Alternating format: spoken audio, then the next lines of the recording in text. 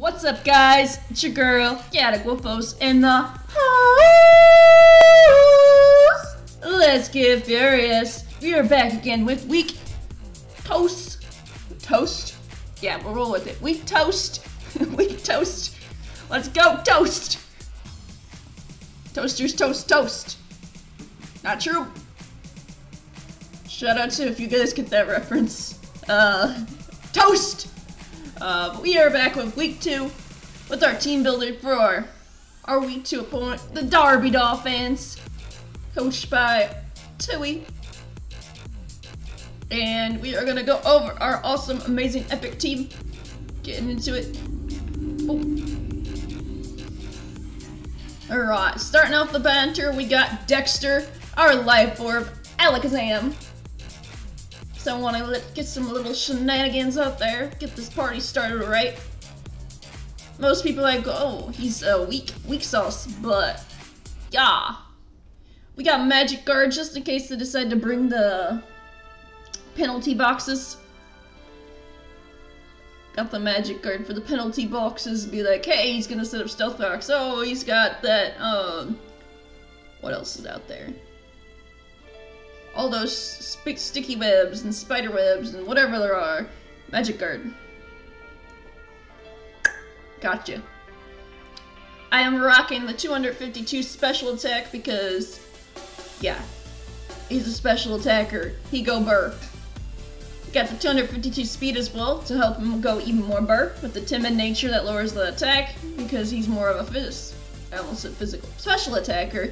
And he's rocking this team. He's gonna rock him down. We got the extra. We put the extra investment in defense because I know he's got really poor defense, so I gotta make sure I don't get poked with the physical move. But we got this. We got the set rocking Psychic, Focus Blast, Shadow Ball, and Energy Ball. The Psychic there is for stab, obviously, because it's a Psychic type. Duh.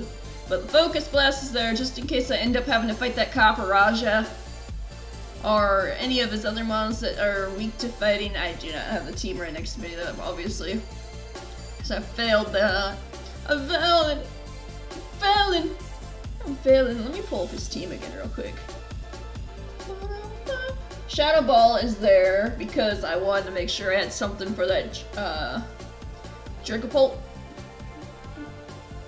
Dragapult was kind of scary looking. I know you can set it up with this dancing dragons. Yes, I did say dancing dragons. And he's also got the Hatterene as well. He's got the Venusaur. He's got the Noveurne. Noveurne is pretty scary in itself. He's got Charizard, Lapras. The Energy Ball is there for his water types, Inteleon and Lapras. That's what I got the Energy Ball on, just in case I get Alakazam on the field. So there's always that matter. Obviously it's timid, but I think Alakazam is mainly here to hit hard, hit fast, and hopefully doesn't get poked.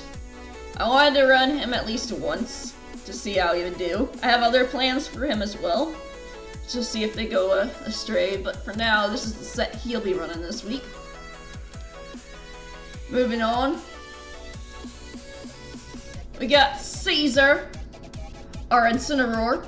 Incineroar's back. He's back for more action. He's running a new name, a new build. We got the leftovers, the lefties for the bulk.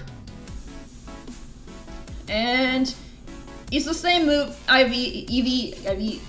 EV spread as last week with the 252 attack, 118 defense, 118 special defense to the 20 HP with the adamant nature to boost the attack. Yeah, he's slow, but I'm hoping he tanks hits a little bit more this week, unlike last week where he got one shot. Feels bad, man. I was hoping he'd tank a hit, but apparently he could not tank a hit. He's got the Intimidate to make the opponent go, I'm scared, please help me. Stuff like that. He is rocking Flare Blitz, Fake Out, Darkest Lariat, and Thunder Punch this week. You're like, that's a totally different set than last week. Hell yeah, it is. We are going with the Flare Blitz to take care of that Copper Raja. If he brings in the double, if it's fluffy, I could do that. Venusaur's Flare Blitz as well, and then it's also there for the Corviknight. Somewhat. I know Corviknight's not too weak to fire, but he's weak to fire at the same time, because it's steel. I got the fake out there for the cheeky switch-ins, like, hey, if I need to switch in Incineroar right off the bat, it's like, here's a fake out. That would be bad against the Dragapult. Everything else, it can be faked out.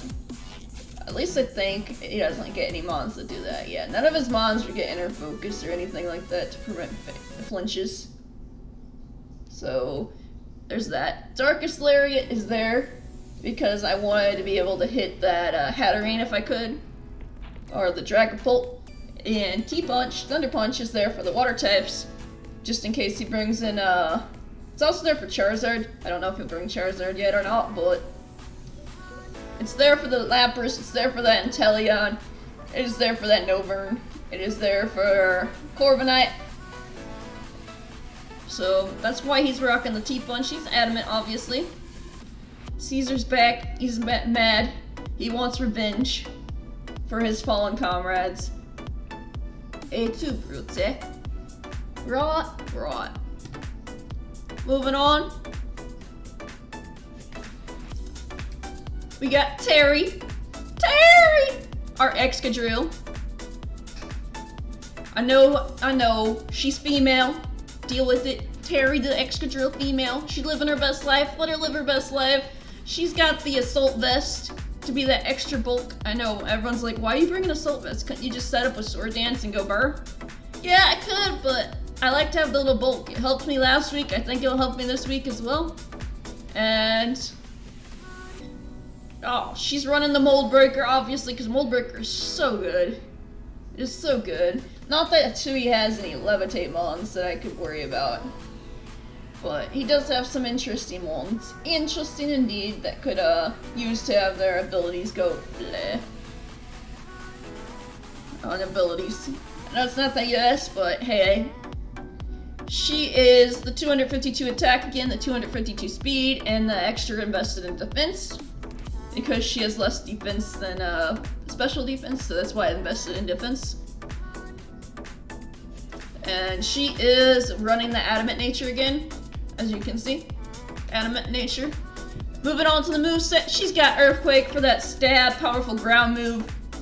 I mean, Tewey has a few mons weak to ground. I mean, he's got Toxtricity, which is 4 times weak to ground. He's got Volton, which is 4 times weak to ground. Not 4 times, but it's weak to ground. He's got the Caparage, could go down with that. But those guys are weak to ground, so it helps. I got Iron Head for that Hatterene. Just in case, I know it's stupid. But it's stab, it could hurt. It could go burr. I got the Brick Break there for the Caparage mainly. It's also there for the double, because I know I don't have any fighting type mons on my team, besides, well, we'll get to that eventually, but we'll see. Brick Break is there for, just in case he sets up the screens as well, and I want to be like, hey, because he's got a Lapras on his team, so he could use that to set up the screens and that, and I'm like, Brick Break, get rid of your stupid screens. Rock Slide is there because it is good for flinching, and I know Lapras is weak to it, Charizard's definitely weak to it, Novern could hit it, Corviknight's okay with it, but because of the steel resist, but at the same time I could get some flinches on the Corviknight if I need to. It's mainly there for the flinches, and then just in case he brings Charizard or Lapras as well. So, we got that there, and we got that in the backup, just in case. Just want to be cheeky sometimes. Moving on to our next member. You shouldn't be surprised by this guy. We got Infinite, our Garchomp. This is what it's like to be infinite. We got Rocky Helmet on this because Rocky Helmet is way too good with its ability, so it helps a lot, especially since most people don't see it coming all the time. I know you're like, hey, you saw it last week. Well, wait, why are you bringing it again this week? Because I can. Because I can. Don't worry, I'm not becoming predictable. I just couldn't think of anything else I wanted to run this week, especially with Tewey's team. Because he's got a lot of physical attackers, so... A lot of physical attackers, so that's gonna do the residual damage. It's rocking the 252 attack, the 252 speed to go burr and cripple things. It's got that extra boost in the special defense because it's weaker in the special defense side of things. It's got the rough skin and paired with that rocky helmet again for that double damage. That's really good damage with that, so infinite is infinite. It's rocking the adamant nature just for that extra attack boost again. We got Earthquake for that massive stab, like last time. We got the Caparajah that could take it, Toxtricity that could take it out, and it's Bolton that could take it out. And even with that extra stab, it might be able to take out a lot of the other mons too. Like, it could take on the Double, it could take on the Hatterene, it could take on, I think, Dragapult. But it can't take on the flying mons, obviously, unless I ground them, and don't have a way to ground them, so it's mainly there to hit the mons that aren't flying. Stone Edge is there for the Charizard and the flying mons because, hey, like I said, I didn't have a way to ground them, so I'm gonna just like pop them good with the rock edge, the rocky edge. I got Outrage there for that stab. That is mainly there for the Dragapult and the Noburn, but I could use it on the other mons because it's obviously stab and it's a powerful attack. I pushed the wrong button. I'm not used to button mashing. Sorry, guys. I am not used to using this controller. There we go. Like I said, powerful 122 attack. It's just I'd be locked into that, so I'm hoping the only way I'd be using this is if I had the Hatterene off the field. Because if I got locked into this move when he could just switch into Hatterene, he could just there you go, wasted turns. Wasted turns, fool! But yeah. And then we also got that Fire Fang out there for the Venusaur and the Caparajah. And it's just there for that extra. It's also there for Corviknight too, as an extra backup. Just in case. I don't know. But it's there. It's rocking. Also, it can burn. I keep pushing the wrong button. It can burn, so it also can flinch too, so I like the chance to flinch and burn as well. So yeah. And since you guys already know the next mon, we got Gibius, our Primarina, coming in for the first time ever. I drafted this thing last year. I guess you could say it was last year, last season. And I really wanted to use it, but ended up trading it for Sableye instead and get a chance to use it. So I brought it back this season, and I want to actually bring this thing to a test. I really want to try it out. It looks like it'd be fun. It's got the leftovers there because I made it a little bulkier build this week. Bulky Primarina. It is rocking the 252 HP because its HP is kinda low. It is rocking 252 special attack because let's wreck things. You are a special attacker. It's got the liquid voice, and you will see why in a minute why it's got liquid voice. He's also got that little bit of speed investment. It's probably not going to help too much, but hey, you never know with this mon. A little bit of speed investment might just be that enough to get some of those slower mons, like Caparajah. I know most of his mons are fast, but hey, and I don't know why this thing would be fighting the Caparajah. It may be the last mon on the field. I don't know. She is modest, obviously the boosted special attack a little bit more. She is rocking Hyper Voice, which becomes Stab with the Liquid Voice, turning it into a water move. We got the Aqua Wing to set up for that heals to compose well with that leftovers. Just so I can just be like, hey, I'm healing each turn with that leftovers and the Aqua Wing. Got the Ice Beam Stab over there. Well, not Stab, obviously. Ice Beam for that Dragapult and Noivern.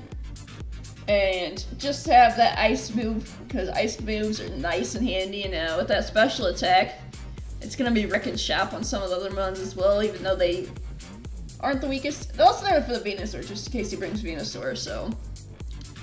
It's the Moon Blast as well we got. That is definitely the stab. That fairy move. It is there for those dragons.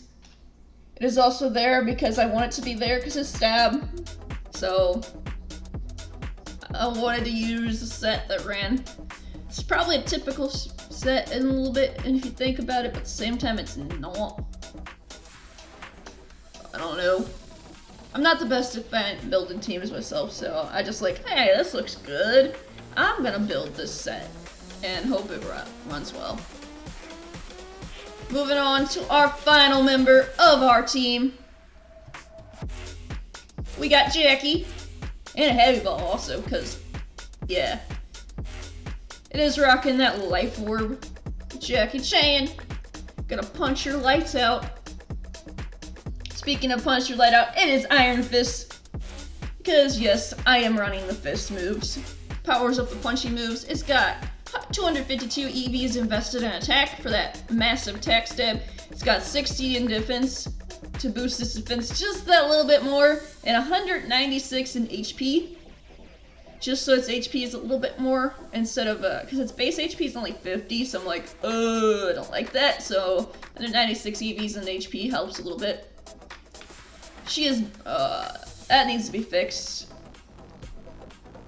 But it is going to be adamant. Obviously. It says bold, but it's adamant. Because that's weird. Because it was born bold. But it's adamant, because I used a mitt on it. But she is rocking the Mach Punch for that clear stab boost, which is also priority. So stab priority is nice, especially with that Iron Fist boost. So it's gonna go bam, bam, bam. Really quick, really fast. We got that Thunder Punch as well. For the Novern, Charizard, the Lapras, the Inteleon, the Corviknight. Basically all those mons. We got the Ice Punch there for the Novern, the Dragapult, the Venusaur.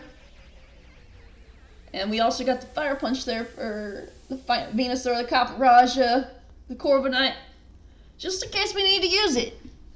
You never know when all those moves could come in handy. That's why it's a variety move spread. I wanted to have a variety of mons to be able to attack the same mons. Basically, if you know what I mean. Basically, if I get stuck with one mon, I want to be able to take on his team. I invested my whole mons into being able to take down his whole team. Focusing on that, because I wanted to be prepared just in case, hey, what if he doesn't bring this? What if he doesn't bring that? What if he doesn't bring this? I don't want to be the what if guessing, you know what I mean, guys? I don't want to be that person that's the what if guessing and all that.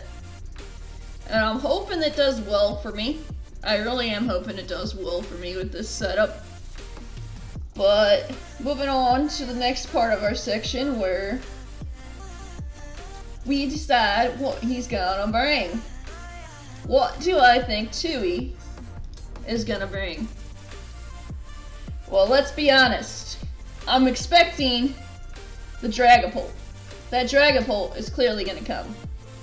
It is one of his best mons on his team, as Chaos said last week in his team builder and all that. It is one of his best mons on his team. And I'm pretty sure he's gonna bring that hat as well again, because the hat is pretty good. He likes to have that Fairies Dragon Steel Core, so I'm pretty sure he's gonna rock the, sorry about that.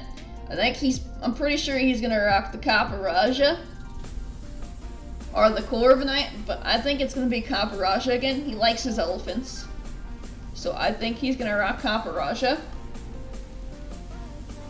He drafted Noivern.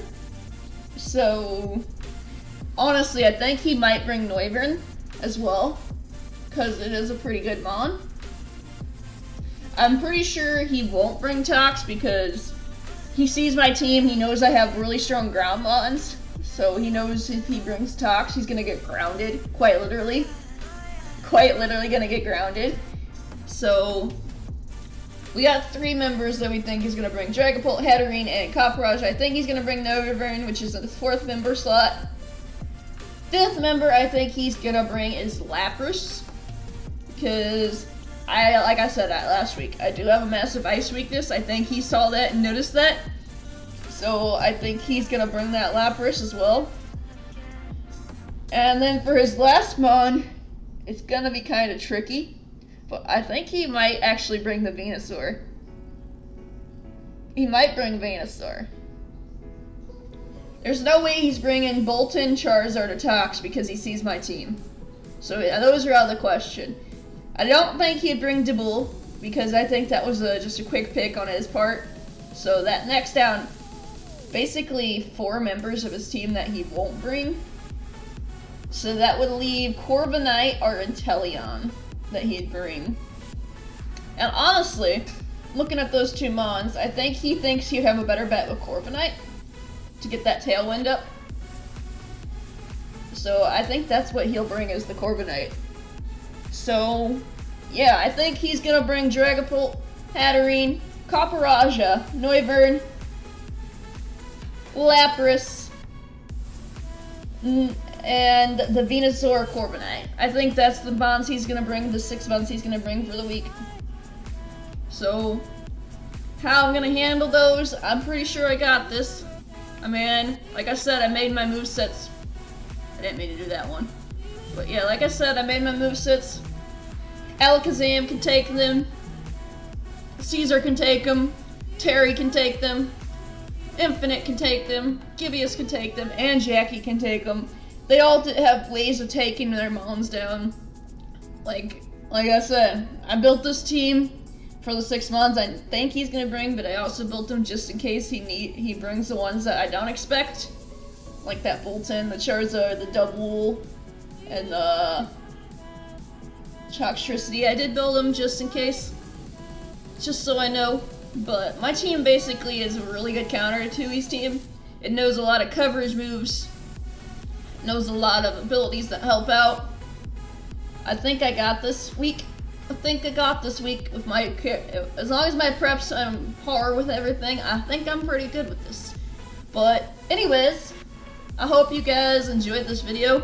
Be sure to check out my battle video tomorrow that comes up, and that will be a doozy, I'm sure. Recording this beforehand, right before the battle actually, which is about 2 hours before the battle. So, but the battle will be up the day after this. So, I am hoping this team rocks its socks off, knocks Tewey into some sense, and to let him know, hey, I mean business. I don't want to lose. I want to show the world that this Lunar Mountain Lycanrocs got it. We got this. I want to show you guys I am learning, I am living, I am gonna rock your world. No pun intended, because my team is mostly rock. But this week is gonna be an interesting, fun week. And good luck to my opponents, the Derby Dophans, or as he calls it, the Derby Dophans.